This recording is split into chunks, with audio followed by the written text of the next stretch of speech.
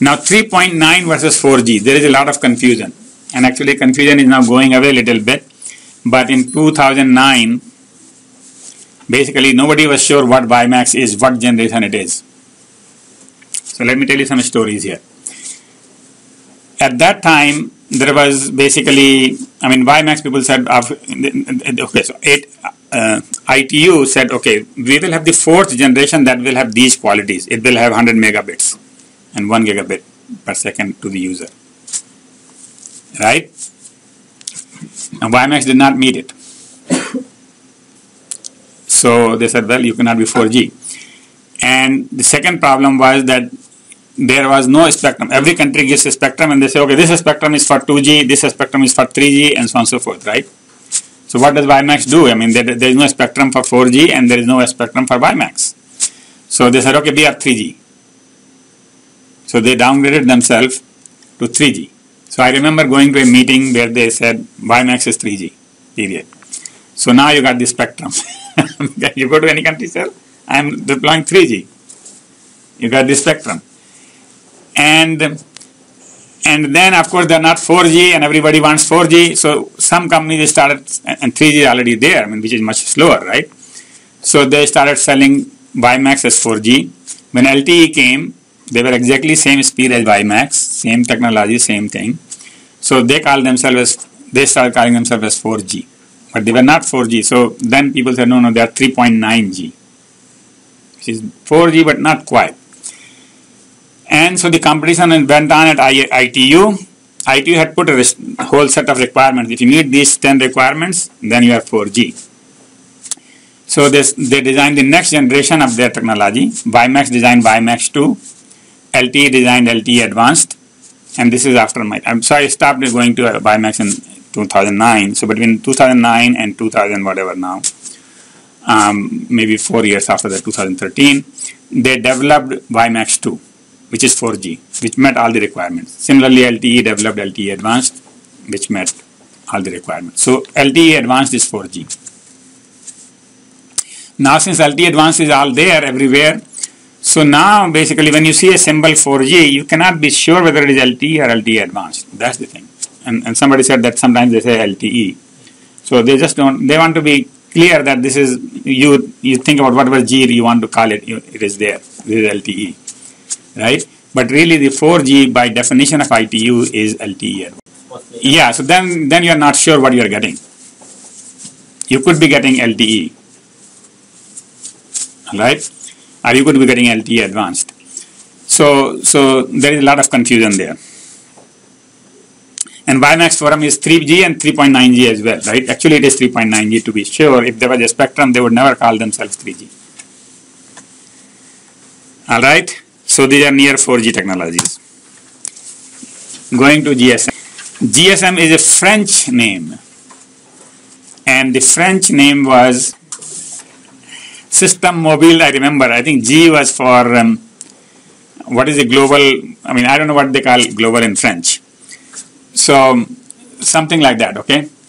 So, basically, that is how it was named. And the reason it was French was, this is another interesting story, you won't find this in books, is because ITU is UNO and they only recognize few languages, English, Spanish, French, something, I forget, whatever languages, right?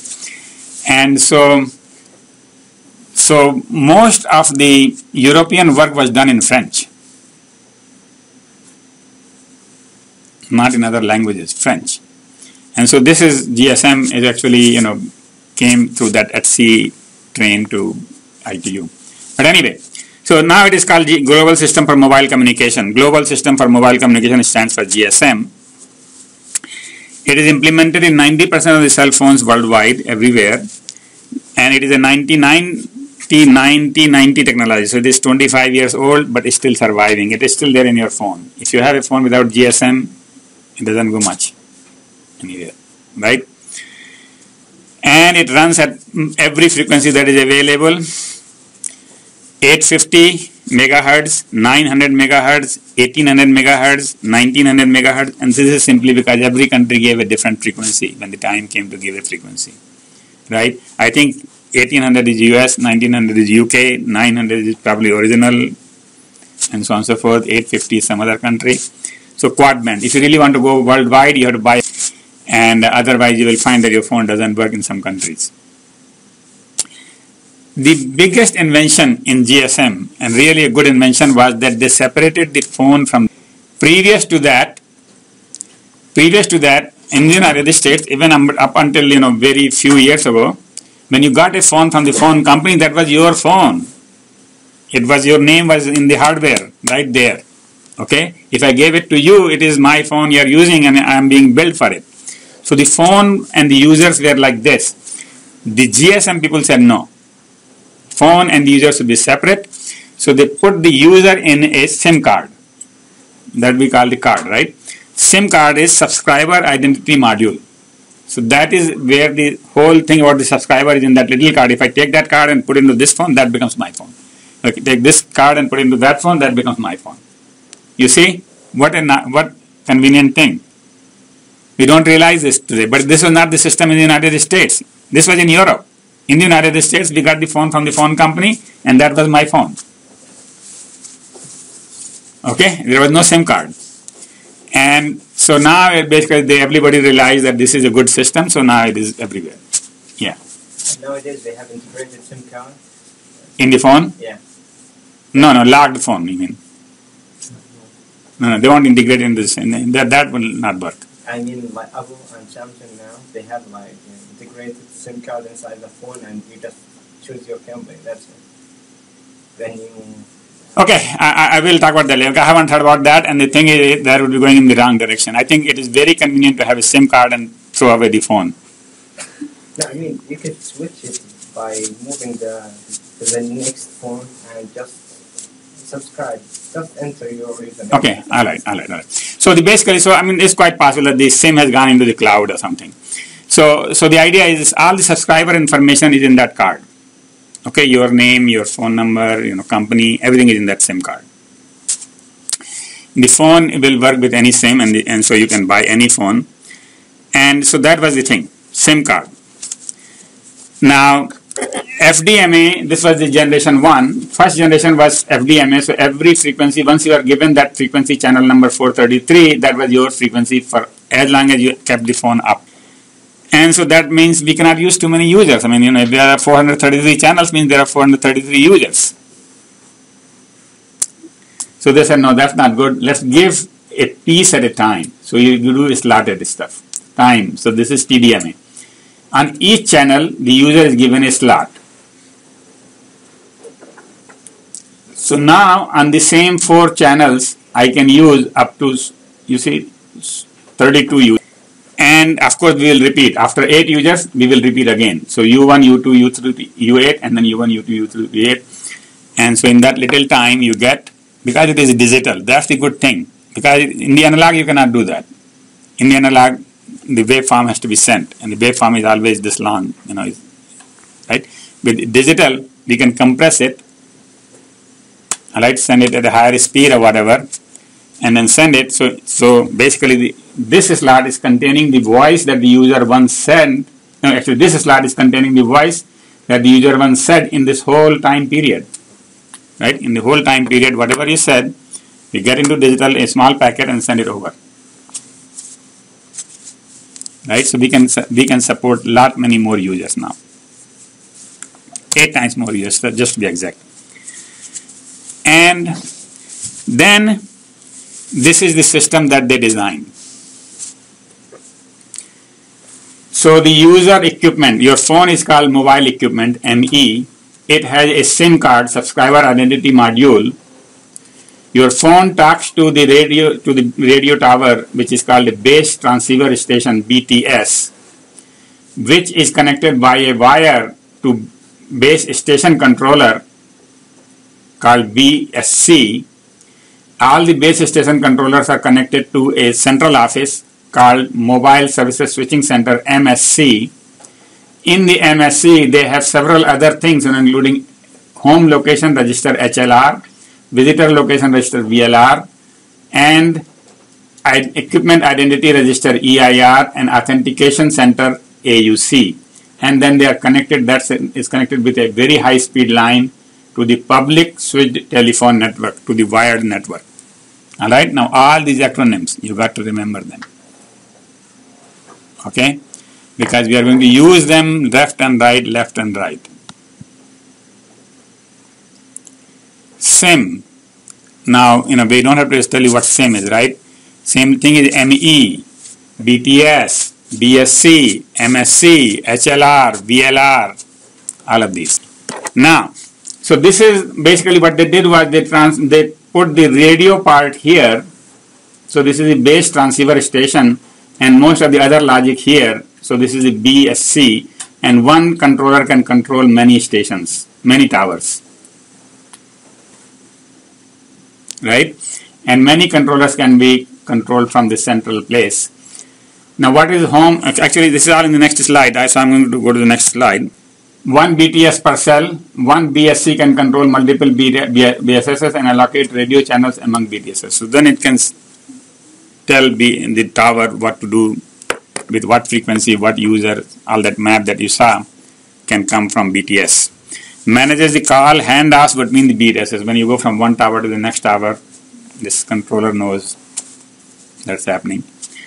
And control handset power levels. That's another thing, is that if you are near the tower, you don't want to blast 1 watt. When you are far away from the tower, you want to send 1 watt. As you come closer and closer, you send less and less. Otherwise, what will happen is the receiver will be overwhelmed by your big sound and it will not hear other users. Understand? So people who are asking questions from far away, they have to speak louder, but people who are asking questions from close, they have to speak slower so that I can hear, because they're all talking at the same time. Right? So that's the reason. So there's a very good power control. Depending upon the user location, the power level changes. It is done same thing for the transmission, same thing for reception. So the transmitter, the base station, changes its power, and then they ask you to change your power. Okay? Alright, let's see. So all of this is done from the BTS, from the controller, BSC. And the mobile switching system connects to the PSTN. So that's another acronym we will use, PSTN, Public Switch Telephone Network, which means the wired network. And switches calls between the BSCs, provides mobile registration, location, authentication. So what are these things? So basically you have registered with AT&T, or ENC has registered with mobile with T-Mobile. So all of that information, basically if you are registered with AT&T and if this is AT&T's station, then it will say, okay, alright, this guy is okay, let him make a call. If you are not registered with AT&T, the AT&T MSC will say, no, this is not okay, they are not our partner, they don't have a roaming agreement with us, not okay. Right? So all that information is there in MSC. Now how does MSC know? MSC keeps a home location register.